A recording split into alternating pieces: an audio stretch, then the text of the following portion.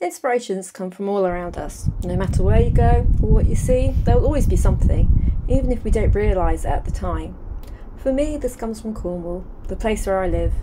Cornwall has a vast history of mining. This environment, the minerals and crystals mined from the land, play an important part in my practice. It's part of my story.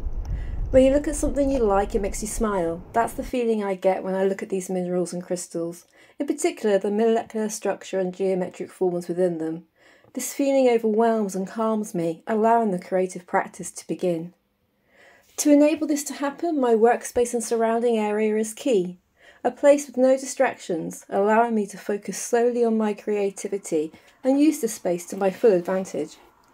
Digital technology has now become integral to my work. It allows me to explore and experiment with designs in ways I could never have imagined, using Rhino, as there is always something new to learn.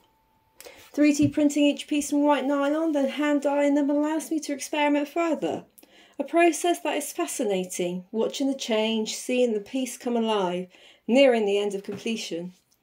Each piece of jewellery I make is unique, vibrant and wearable, accentuating the geometric forms and structures within the design.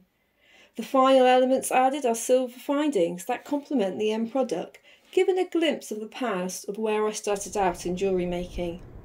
Now we come full circle and back to the beginning. New ideas start to form and creativity continues. We will always find something or somewhere that enlightens us. It will always be my environment that inspires me, bringing nature, art and science together in ways that will create opportunities and discussion, opening our eyes to new concepts and ideas.